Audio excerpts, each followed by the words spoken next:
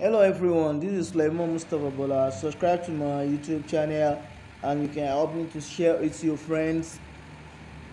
As I was saying, this is a class of ball pen drawing. As you can see, you see the way I'm moving my hand with a pen.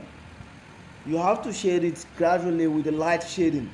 Don't come out with the bold lines, because if you need a tendency light of where the line is supposed to be faint, if you come out with a dark shading, you can't adjust it anymore.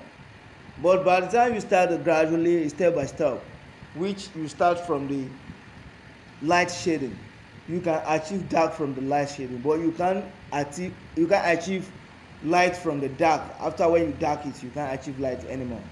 That's the scope of the ball ballpoint drawing.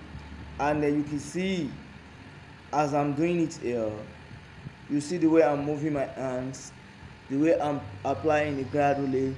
You see that at the end of the drawing, you see the clear picture of the image. This is just the imagination drawing.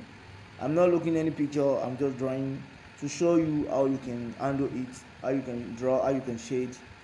That's why I'm showing you this. If you can sit down and watch this video, by the time you study it to the end, I'm sure you will gain a lot. Thank you.